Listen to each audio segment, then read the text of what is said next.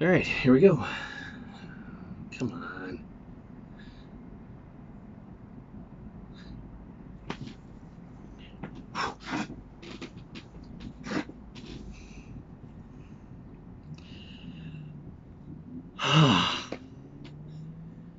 Sunshine.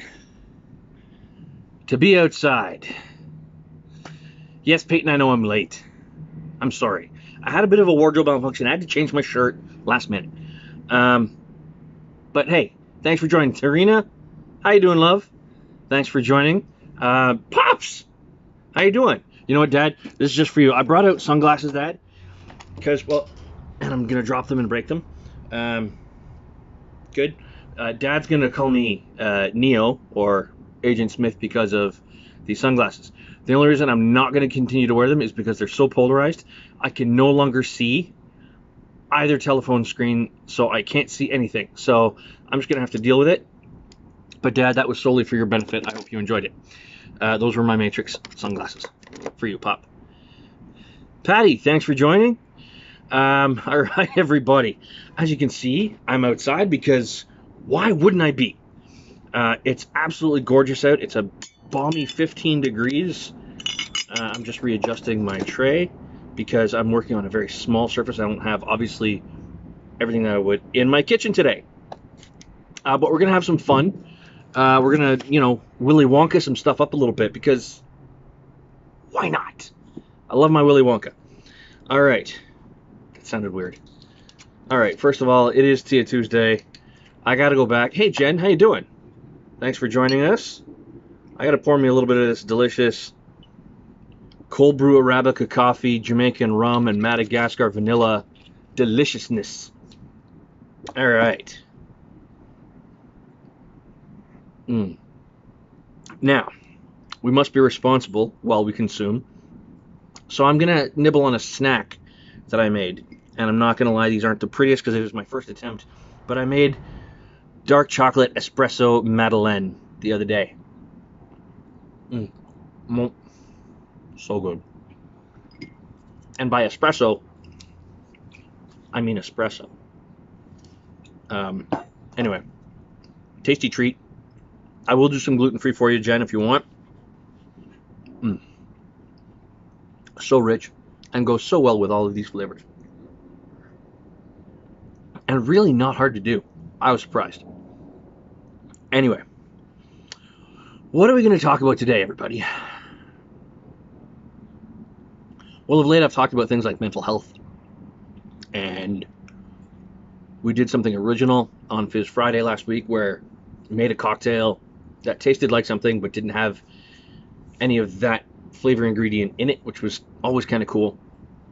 And stuff like that happens all the time where a bartender will make a cocktail that tastes like grapefruit, but there's no grapefruit in the cocktail. But it's when you stumble on those things by accident. And sometimes bartenders and mixologists will actually work to create those flavors. They'll say, I want a flavor of blank. Not blank, obviously, that's like fill in the blank. They'll want something I want something that tastes like raspberries, but I don't want to use any raspberries in it. How do I create that flavor using spirits and juices and teas and bitters and extracts and whatnot? So without actually using any raspberries, create something that tastes like fresh raspberries. There's a lot of work that goes into that. Hey, Mel from Cloud9, thanks for joining. Hope you're both having a great day. Sipping on a little Tia for Tia Tuesday. In these ancient glasses. Pop, if you're still on, you might recognize these. They used to sit on a silver tray at Graham's around a decanter that usually held either Harvey's Bristol Cream or creme de menthe. I still shudder when I think of that green stuff that she used to feed us. But hey, she gave us booze when we were kids, so I was okay with it. But yeah, as I was saying, creating flavors without using an ingredient that has that flavor in it, especially by accident, is always super cool. You're like, oh wow, it tastes just like this. I didn't even mean for that to happen. It's those happy accidents.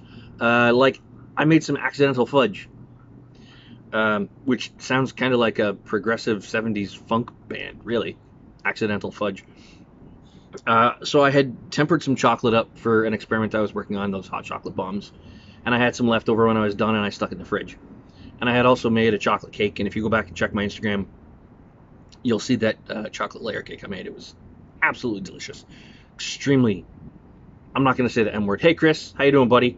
Don't forget to hop on Friday. I'm going to challenge you to that lemon meringue pie cocktail thing that you made there. It looked delicious, but I got some tips and tricks for you. Yeah, so I made that chocolate cake, which was absolutely delicious. And I had some of that buttercream frosting left over. And I was going through and cleaning out the fridge. I'm like, oh, I have chocolate. Oh, I have chocolate. Well, let's combine the chocolate. And I have a bag of crumbled chocolate. And I put it all in a double boiler. And I brought it all together. And all of a sudden, I was cleaning out the one container. And I licked the spatula. I'm like, that's buttercream frosting. Crap, that's not all pure chocolate. I can't temper that down and make truffles or whatever. Oh, nice. Glad to hear that, Pop. And then I tasted what was in the double boiler. I'm like, it tastes a lot like fudge. Popcorn. Movie popcorn. Movie popcorn. And Apache burger. Oh, Apache burger. Anyway, as I was saying, I'm like, it tastes like fudge. So I grabbed a 9x9 and I lined it with parchment paper, and I put this chocolate from the double boiler into the parchment paper lined pan, and I let it set, and lo and behold, it set up just like Kyle appearing, and I made fudge. So I accidentally made fudge, so I call it my accidental fudge. Like I said, it sounds like a funk band. I'm not sure what their number one hit would be, though, like the Vanilla Bean Shuffle, or I don't know. Let's not even go down that Weird Al Yankovic hole, because I have the dad joke sense of humor, and we all know where that'll go. But speaking of creating flavors, I mentioned this, I'm not starting all over for you, Kyle. Come on, get your priorities in order, dude. Thanks, Iris. I'm glad you like the accidental fudge. I mentioned last week that I had been not necessarily challenged, but motivated and directed to create some cocktails that tasted like chocolate bars. They wanted an Oreo flavored cocktail. And I know there's no Oreo chocolate bar, but there's cookies and cream chocolate bars. Same thing. An After Eight, or a York peppermint patty style cocktail, kind of like a polar bear shot, but without making it a shot, by elevating it to a craft cocktail level, which was always fun. There was a coffee crisp cocktail that I created, which was a lot of fun because it involved making peanut butter syrup, Kyle. I know you like your peanut butter syrup, Kyle. And the other one, and that's what I'm going to make for you today, because spring is coming and we're starting to, as bartenders and mixologists, and even as human beings, start to think about spring flavors and spring ingredients and spring colors, even though I'm wearing this dark burgundy shirt. Like I said, I had a wardrobe malfunction, and what I'm working with today is going to stain, so I figured, why not wear something that's the same color as what will stain. Hey, dude! Hey buddy!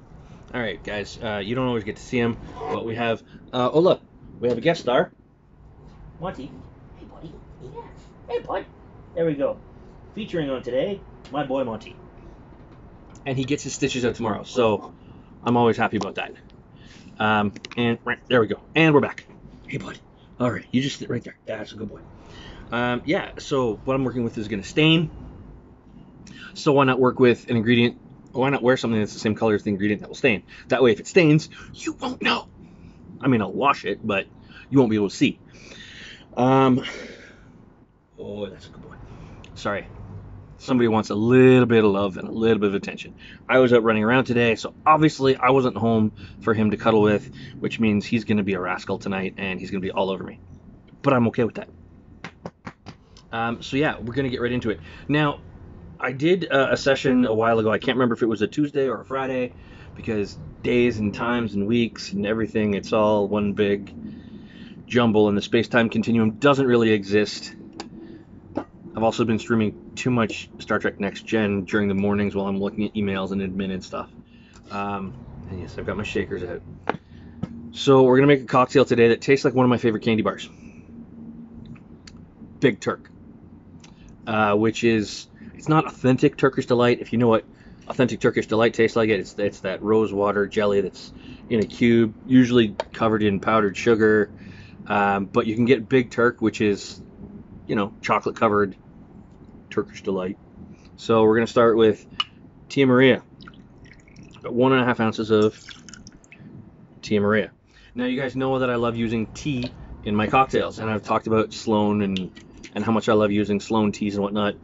I was in Bulk Barn the other day, and I saw tea that in their little tea and coffee section, and I was just like, I think I know exactly what that's going to taste like. Have you ever seen something, an ingredient, you're like, oh, I know exactly what that's going to taste like?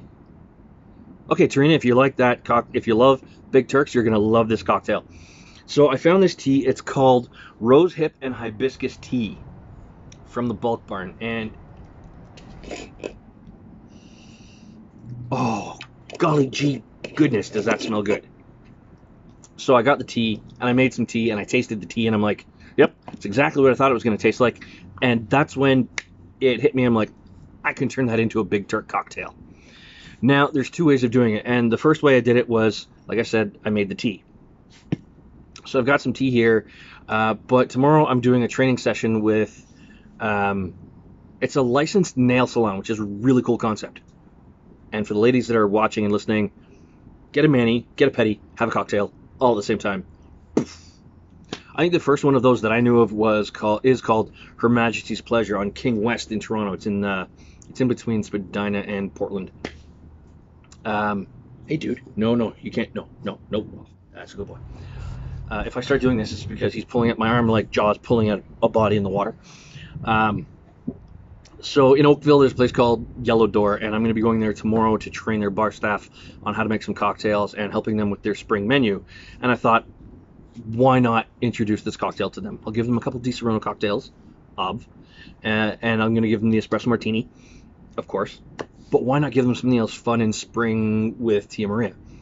And you think, well, how do you make a coffee liqueur nice and light and springy? Boom, tea. So like I said, I've made the tea. I also did an infusion, which is in here.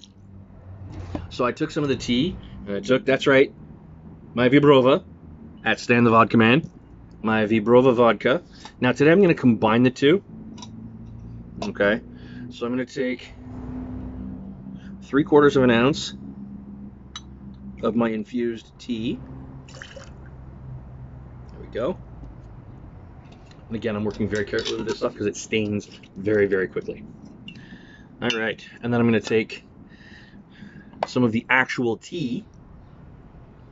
If you're wondering why the difference in color, I let the infusion go a little bit long because when you're working with infused spirits, you want to almost overdo it a little bit so that you can override the alcohol flavor and make the alcohol carry the flavor of what you're infusing. Whereas with a tea, you're just using water, so it doesn't have to be quite as strong. Right? You don't want to overbrew your tea, but when you're infusing tea into vodka, you want to override that vodka note with the tea. That's why the color difference. You have to steep it a little bit longer. That actually only took about 20 minutes to half an hour to achieve that as well. And it was 2 and a bit tablespoons of tea to 2 cups of vodka. Vibrova Polish rye vodka at that. All right, so I've got all that in there. Now for the secret ingredient, and this is what's really going to put this cocktail over the top, in my opinion. I have here what we call rose water. Now, there's different brands you can get out there, and sadly, mine lost the label. So I'm going to show you its brother. And you can get this at Starsky's or any store that's got a really good international section. So, I mean, Loblaws might even carry it. I've just never looked. So this is orange blossom water. Okay, and this is very potent stuff. And, like, it's very, very floral. It's very floral. It gets used very sparingly. In fact, typically as bartenders, we would use these, which are teardrop dashers. Now, this is actually just saline, and I'm going to, yes, salt water. I'm actually going to demonstrate so you can see. I'm going to go 1, 2, 3. And you saw how little liquid would go into the cocktail if I was using that with orange blossom water or rose water. So this is my rose water. Like I said, it lost the label. Not sure how.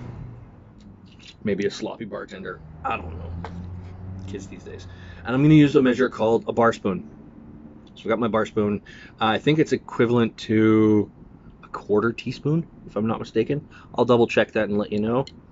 So I'm going to use not quite a full bar spoon of this rose water. And it, again, is very, very floral. It's got a bit of a lychee note to it. It's delicious. Quit your whining, you flea-bitten moggy. I'm just kidding. We're teasing. We talk like that all the time. We trash talk each other. He trash talks me, I trash talk him. You know, it's a thing. All right, I got my ice, so I'm gonna add some ice to my shaker. See, I didn't forget my ice. See, I'm outside, so I can't forget anything because I can't leave you hanging that long. What are my thoughts on egg whites in cocktails? Chris, I love a good egg white cocktail. I'll say this about them. It's not something you can sit on for too long because the citric acid in those cocktails will ceviche or cold cook the egg white, where it'll change flavor, it'll change texture. But you need to tune in on Friday because that's one of the hacks you're going to see for that lemon meringue pie cocktail for your lady. All right, so I've got in here, I've got my Tia Maria, I've got my rose water, I've got my tea, I've got my infused vodka. I'm just going to put it all together. I'm going to back up and give it a shake so you can see a good shake. Plus, you know, exercise.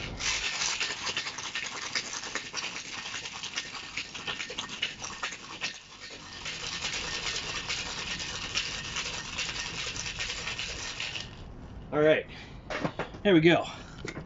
Whew. All right, there we go. Now, I'm going to double strain this cocktail. So I've got my Hawthorne strainer. I'm going to add my fine strainer. What that's going to do is that's going to catch any of those little ice chips that broke off the cubes while I was shaking my cocktail. And I'm now realizing I chose the wrong glass.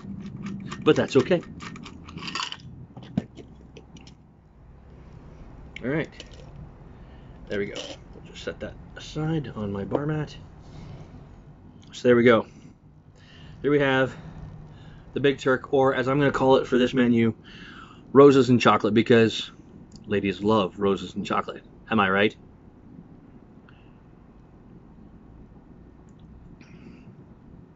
Oh yeah. You get the rose hip with the rose water. You get that sweetness of the hibiscus. And it's weird because hibiscus being a flower, it's actually very, very fruity. And you get the vanilla and the coffee, and it kind of becomes chocolatey. Now for garnish on this, not gonna lie, I kind of ate the garnish. I was actually going to use a skewer of pieces of mini Big Turk, but in creating this cocktail and in doing taste comparisons of the cocktail, I kind of ate my garnish. Shh.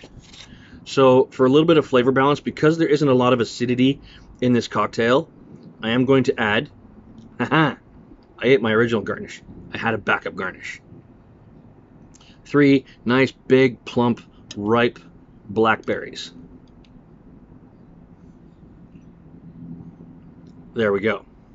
So as you're sipping on this cocktail that tastes like a Big Turk, you can munch on those blackberries. You're going to get some really nice, bright flavors. You're going to get a little bit of acidity from them, some brightness, and that's going to help balance off the sweetness of the rose water and the hibiscus and that Tia Maria. Beautiful vanilla, coffee, chocolatey note. You know what? I'm just going to, here, look at this. I'm playing with my food, Mom. Oh, oh yeah. Yeah, this is good. All right. I'm just going to drop the last one in there and let it soak. That's right, cocktail soaked blackberries. Oh, so tasty. So, you helped eat it, helped drink it. No, she does help. I was going to say something else and I got distracted. Oh yeah, you know what I'm going to do? I'm going to taste a little bit of this on its own. Now, when you're infusing things, like I said, especially neutral spirits like vodka, you are going to get a bit of that vodka flavor because all vodkas have flavor. And I'm not going to go into good spirits versus bad and warm versus cold and warm versus hot, etc. You know what I'm talking about. So I've got this beautiful, beautiful spirit here. I still get the dryness from that Polish rye vodka, but it's bright. It's got all kinds of flavor. It's delicious. You know what? Waste not, want not. There we go. I'm just going to throw that in the cocktail. Now, does that throw my cocktail off balance? Maybe a little bit, but that's okay. I've got that recipe. Hey, Stan, how you doing? We were just talking about you, dude. So I made a cocktail today that tastes like a Big Turk chocolate bar. It's so good. And to help get that flavor, I have a bit of rose hip and hibiscus tea infused Vibrova. Cheers. So there you go. That's for you, Stan the man. I will send you the recipe so you can use that in your accounts as well. Good to see you, dude. You and I need to connect because I have a package for you, like I said, via email. Kick it up a notch. Bam. Bam. What are you? Emerald? Kyle? When did you become Emerald? Kick it up a notch. Gosh. No, I'm just kidding. I love Kyle.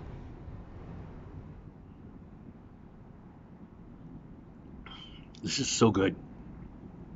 It legit does taste like you're eating a Big Turk chocolate bar, Trina. So if you guys haven't had a Big Turk, go get one, try it, and you're going to be like, damn, I can make that in a cocktail now, because I'm going to give you the recipe. It's going to go in the comments once I post this.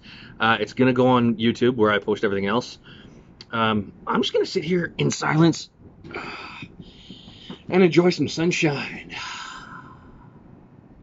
No, I don't really want to do that because you don't want dead air, right? Is everybody loving this weather? This is fantastic, isn't it? I'm so glad it's like this because I'm tired of snow and gray and dull and blah and ugly and messy and sloppy and whatever. I'm sorry, Tarina, but I'm not really sorry. But I'll send you the recipe so you can make it. Oh, yeah, forgot. Madeleine. Oh, wait, chocolate and snack. It snowed out there last night, Kyle. Oof, I am so sorry.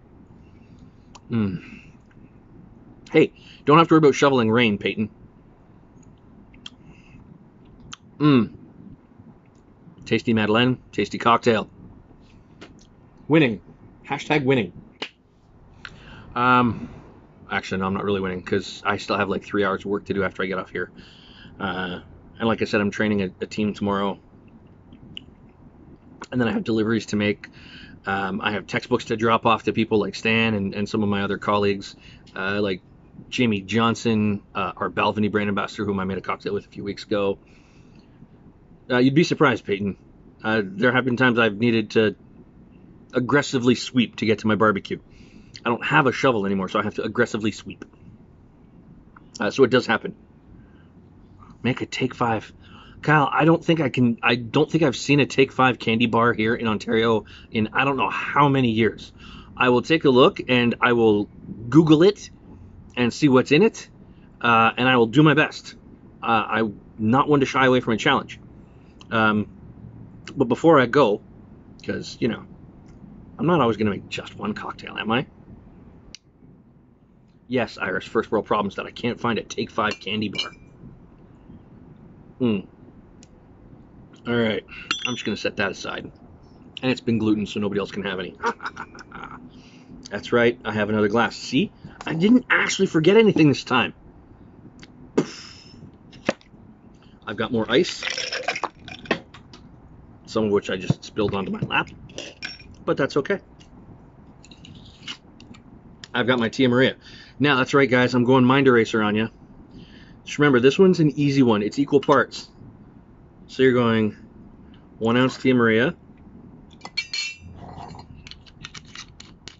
1 ounce of vodka. Obviously, I'm going to go with my Vibrova. Now, the actual recipe, there's 2 different versions of this recipe out there. One calls for amaretto, obviously di Saronno, because we are the original amaretto. One doesn't, and then you top it with soda. So what am I going to do? I'm going to stick with the theme of the day. That's right. I'm going with Not quite 3/4 of an ounce. So 2/3, or in bar terms, a shy 3/4 or a fat half. I'm gonna go with a fat half. So just over half an ounce of that hibiscus and rosehip tea infused Vibrova. And you should see, look at those beautiful layers, right? And then I have what I think is the cutest little can of club soda ever from Fever Tree. Like, look at how wee it is. This is so cute. It's tiny, it's teeny, it's cute.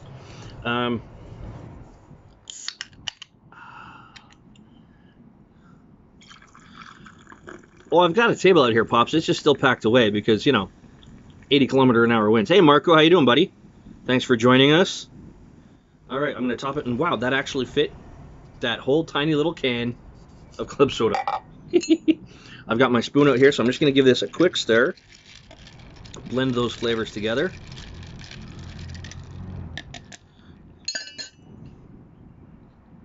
Cheers, everybody. This is a riff on the Mind Eraser. Or, you know what? Looking forward to spring. I'm just going to say that.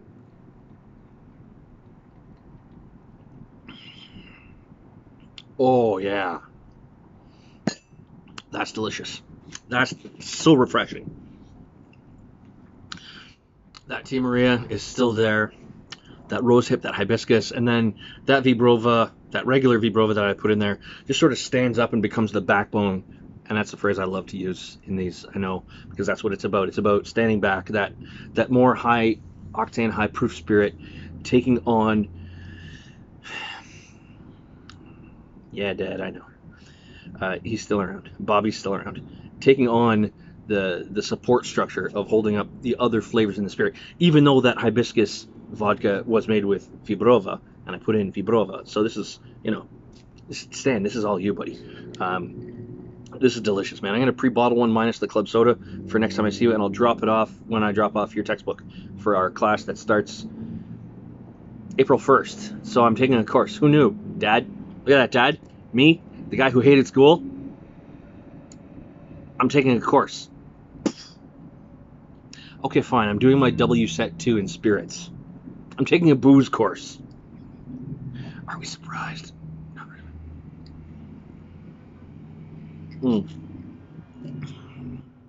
So good, so easy, so refreshing. I'm going to leave it at that, guys. I have a bit of a mess here to clean up. Sun's going down. I have, like I said, multiple hours of work still to do. It is, Stan. Okay, Stan, I love that you joined, but if you're going to tell the dad jokes, save them for your casts. Let me tell my own dad jokes. Don't need your dad jokes intruding on my dad jokes. I'm just kidding. I love your dad jokes. So, for those who didn't see it, Stan just said that this cocktail is outstanding. I'm going to say something that only, I think, 2 people watching, Stan and my father, would know. Stan, you meathead, you. And if anybody else out there gets it, shh. Let's not annoy the snowflakes that are watching. Peyton. What? Oh, sorry. Did I say that out loud? Anyway, guys, I'm out. Have a great week. Enjoy the sunshine while you can. Safely, of course. Masks, 6 feet. Wash your hands, sanitize. Stay away from people that aren't obeying the rules.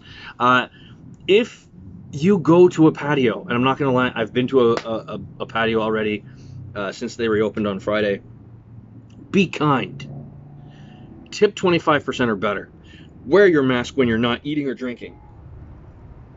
Don't ask to see their face. Don't ask to take their mask off. Don't ask for tables of 10. Obey the rules. And if you don't know the rules, look them up before you go out, so that you don't go out there and look like an idiot, a meathead, when you go and try and sit on a patio. But most of all, please be kind. Be polite. Our industry was given less than 24 hours to basically start from scratch. And I know some people, they got the announcement at 6 o'clock. They're at work by 6:30 and they're until 2 in the morning to open at noon. Okay, my good friend Robin is the bar manager of a place down at King in Portland. It's called Little Sister. It's Dutch Indonesian food, and the food is fabulous. Yes, that's where I went on Friday. Stan, go see Robin. The food there is amazing. The cocktails are definitely what you'd expect from Robin Wynn. Um, he was there from 6:30 until 2 a.m. and then he was back there at 11 to open for noon to serve people until 9, and then do it all again the next day.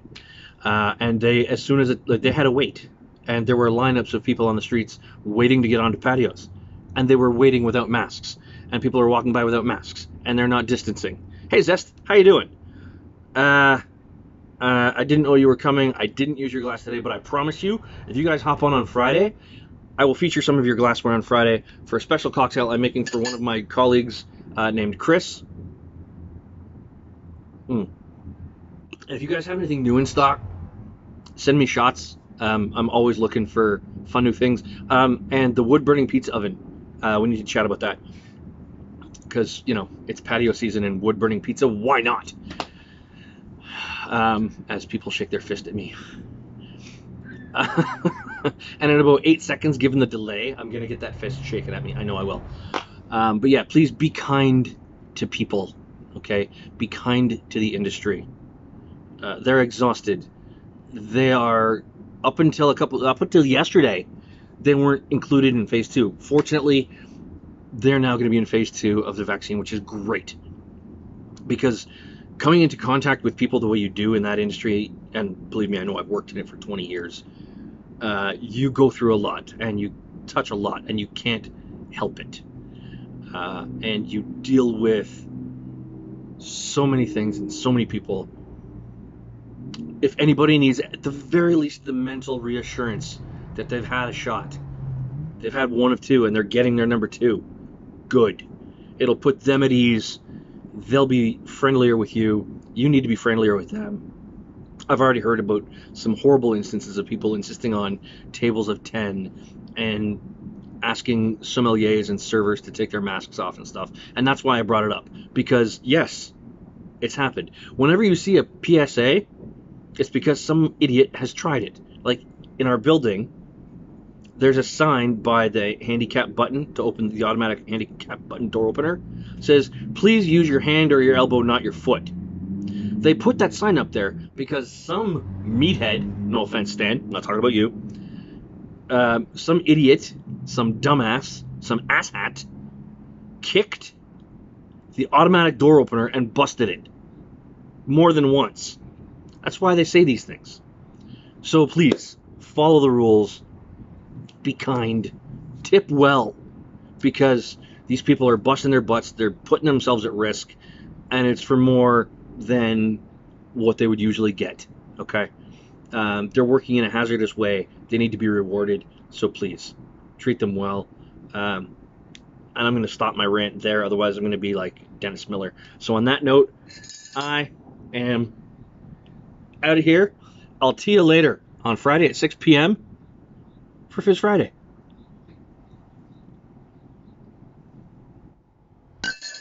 And I said, there we go. Done.